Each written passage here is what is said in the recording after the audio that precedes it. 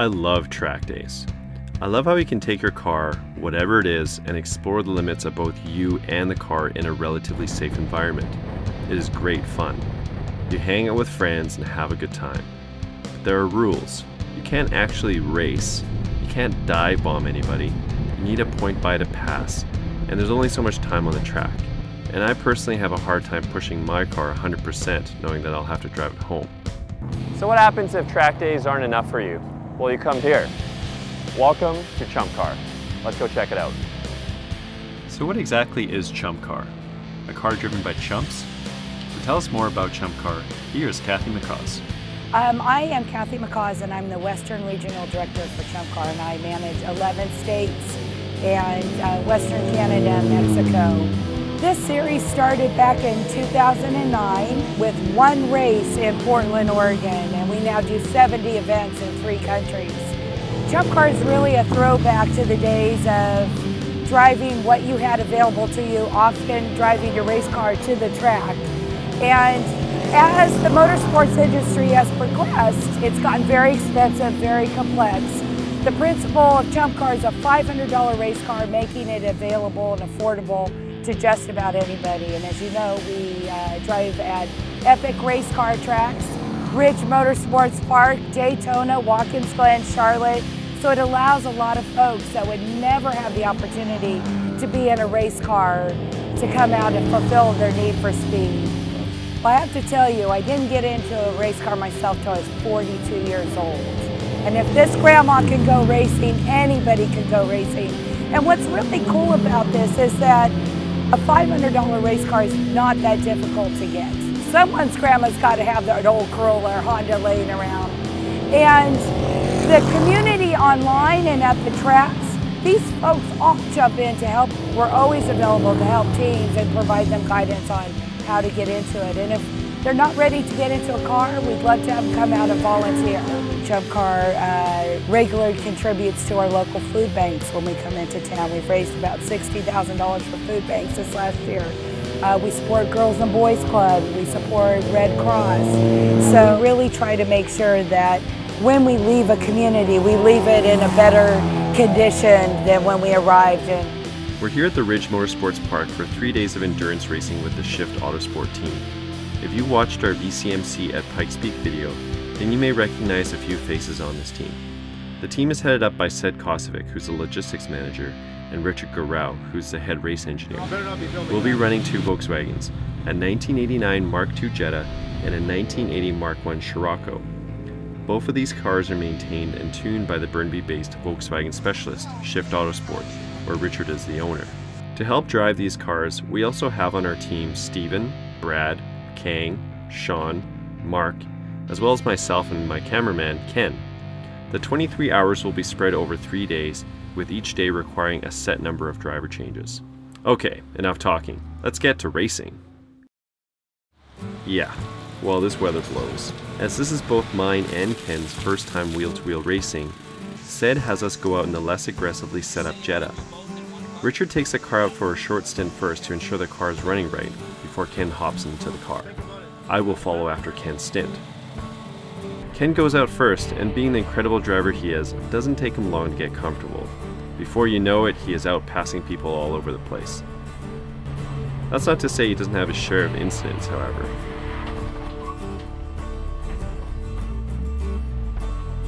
Before I know it, it is my turn. I've never driven this car before and only have a few go-karting sessions and Initial D as my knowledge base for wheel-to-wheel racing. Ken jumps out of the car looking rather terrified. There is so much going on. Ken's trying to strap me in as I can't see the buckles. Sed is giving me some pointers. I gotta keep the visor down while fueling is going on, and I'm just trying to figure out if my seating position is going to be okay for the next 2 hours. Do I have to pee? I finally head out of the pits and I can hardly contain my excitement. What is it going to be like in this car I've never driven before? Scary, for one. With the weather conditions being what they are, visibility is a real challenge, and I rely on trails of spray to figure out where cars are. Making matters worse, the harness, side view mirror, and roll bar all conspire to make it even more difficult to see some of the apexes. Although I have driven this track a few times before, it is completely different in a race environment. cars seem to be everywhere and I find myself checking the mirrors a lot. I'm having a tough time getting into a rhythm with all the cars passing me at this point. To add insult to injury, I get black flagged. In other words, caught doing an illegal move. The track marshals tell me that I made an illegal pass, but I don't recall passing anyone. My plan of driving conservatively and staying on the track hasn't exactly panned out. Turn 9 is banked right at the apex, however when it rains it causes the water to pool up right there. Not only do I get splashed as I go through, but it causes the car to skip over what feels like at least 3 feet, making for a hairy corner exit. At this point, the window fogging has become a serious issue, and I come in as the windows are now fogged up so bad that I can't see where I'm going. Sed comes in to help clean up my windows and give me some coaching.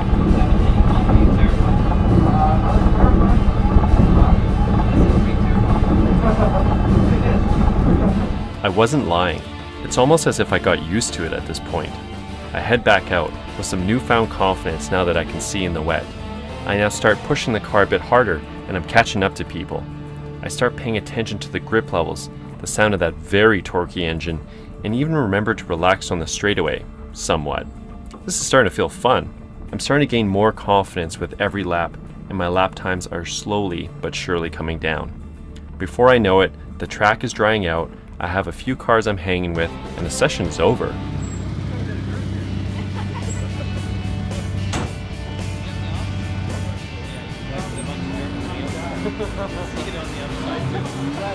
As luck would have it, after Ken and I's first stints in ChumpCar, the sun comes out and the team is well positioned for a respectable placement. After a few more sessions, the cars come in. Sed and Sean both bring the cars back in one piece, which is amazing given our cars have had a collective 25 off-road adventures in 9 hours of driving. To prepare for the early start the next day, we try to get the cars as prepared as possible. Jobs are divvied up based on their skill set, refueling, brake maintenance, etc. And so naturally for me, I have the honorable task of, well, cleaning windows. And with that, we're ready for day 2. It's day 2. Things are looking good as the weather is much clearer and less wet. So here's ChumpCar for you, about an hour and a half in, and we're running 1, 2, and 3 with the guys right beside us, but you never know what'll happen. Got a full course yellow right now with a car in the dirt with a wheel off. Yeah, we'll see how it goes. We got 8 more hours. While we are waiting for a planned session in the afternoon, a Ford Focus comes in on a flatbed. Its wheel studs have sheared off and the driver lost control on the track. Nobody is hurt, but the car is in bad shape. But before we know it, the pit crews remove the car, replace the wheel bearing, reattach the brakes, and the car is back out and running. Shortly after, an S13 comes in with a flat, and once again the team jumps into action and gets the car back on its way. It's simply amazing how these teams refuse to give up and just keep on racing, doing whatever it takes. In the afternoon, Ken gets scheduled to drive the Scirocco while I have the Jet at the same time. I'm picturing Team 143 car driving side by side, leading the way while our team cheers us on. I can't wait. Sed comes into the Scirocco a bit early as it is run out of fuel, and Ken frantically jumps into action. Strangely, the Jetta is also running low on fuel and I get called in early as well. I hope it's nothing serious. But more importantly, will I find Ken out there? Will we get to drive side by side with our team cheering us on in glory? Well, given how many people are passing me at this point, it shouldn't be too long. Before I know it, Ken catches up to me in the Scirocco. It is on! Well, except in all the excitement, my foot gets stuck behind the brake pedal for a second, and I miss my braking point. Ken passes me in the Scirocco as my tires are now fully locked up and I'm heading off track. I'm able to coax the car into staying on track, but by this time Ken is long gone. Nice. However, even after Ken was gone, I had my own fair share of struggles. Gone was the wet weather and fogging windows, but now it seemed like cars were looking to pass everywhere and I just couldn't get into a groove. On top of this, my radio disconnected itself, so I had no communication with the pits. I exited the car for the next driver kind of pissed off.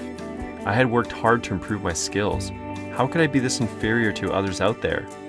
Sed would explain that since my stint was near the end of the race, every team would send out their best drivers to make up time, and that even his lap time, our team's best, didn't even rank in the top 10 in the field.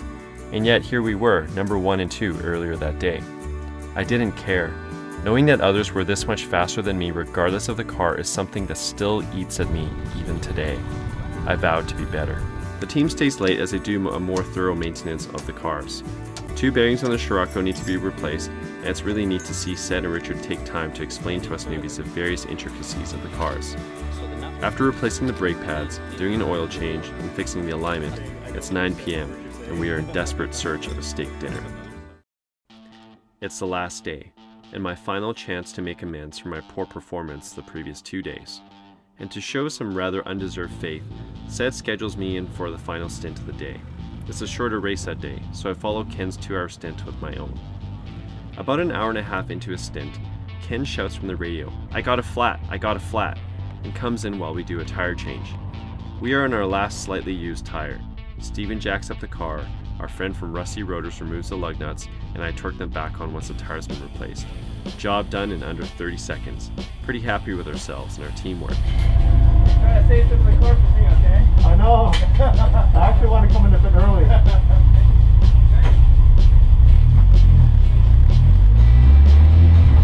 It's not long after that Ken radios in again. "Guys, the car's dead." His car is pulled over at the end of the straight. Sed and Steven go to rescue Ken and they were able to get the car towed back into the pits. Back in the pits, the engine just won't start. Precious moments are ticking by. As Richard is out in the Scirocco, Aaron from the Rusty Rotors team jumps in even though it is near the end of the race to help us. A couple of electrical checks show that the fuel pump needs to be replaced, and luckily we have a spare in the trailer. Sed jumps into action while myself and Ken look on somewhat helplessly. Before we know it, the fuel pump is replaced and I am getting strapped into the car. But with all the technical issues, we have lost about an hour in the race. Finally, it's my turn. I'm filled with excitement as I'm eager to redeem myself from the previous performances. The car feels good with the new fuel pump, and somehow the engine pulls stronger than I remember. Fate would not make it so easy, however, as the course is still under a full course yellow, so I'm not able to go 100%-ish. Shortly after the yellow flag lifts, a black comes down to signal returning to the pits, just as I'm finding my groove. I feel like I just can't catch a break. While we wait for the track to be cleared, Sed radios in the hot pits with a difficult task for me. With the Jetta already down and out for the race, we need to try and help the Scirocco win. My job? To stay ahead of a fast Mustang. I'm very excited and eager to step up to the challenge, even if it's just to help our other car win. It's not long before I see a Mustang in my rear view. I try to block it out of my mind and just focus on my own driving. And surprisingly, I'm able to hold off the Mustang for a while until it hit the main straight, where I just cannot keep up with that American muscle. After that, it's a while before I see a car again, and finally I get some time to find a groove. I practice a few of the techniques that Ken and Sed have taught me, such as wiggling the steering wheel to feel for grip in the corners, and lifting the throttle to help the tail rotate around. I feel good. Slowly, my lap times start to fall. A combination of dry track, new techniques, and motivation to not be the slowest out there has breathed new life into my confidence. I don't see a car for a long time, which is a good sign, I think. As luck would have it, out comes a full course yellow. In other words, nobody is allowed to pass and we cannot claw back time. Somewhat ironically, the Mustang I had worked so hard to fend off has flown off course in turn 8 and is deep in the sand. Eventually, the course workers extract the Mustang from its sand pit, but by this time the race is practically over. To finish the race in ChumpCar tradition, the pit crews all run to the wall as we do a ChumpCar salute drive-by. With me in the Jetta and Sed in the Scirocco, we drive side by side with our team cheering us on.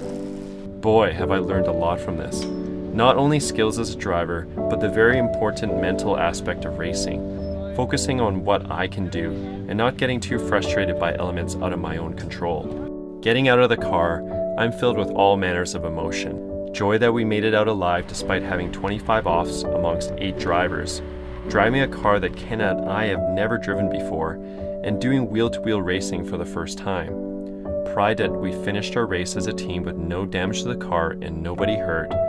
Sadness that this dream is all over, and a deep longing to do this again. What an epic adventure. The weekend was full of highs and lows, but out of it all was an experience I will never forget. I think the brilliant thing about ChumpCar is that it makes racing accessible for everyone. That's not to say it's not a lot of work, or that it's free, but it's as close to racing for the everyday man and woman as you can imagine. Even more impressive than the cars are the people in ChumpCar. Throughout the weekend, I witnessed competitive teams help each other just in the name of sportsmanship. Veterans teaching newbies, and after it all, everyone goes out on the track and drives the ragged wheels off of their $500 cars. There may have only been a few trophies awarded that weekend, but in my mind, everyone truly was a winner here. They never let questionable weather, flat tires, sheared wheel studs, broken wheel bearings, dead fuel pumps, or even a questionable driver stop them. Their determination and passion are unstoppable, and for that, I am ever grateful. Thank you, ChumpCar.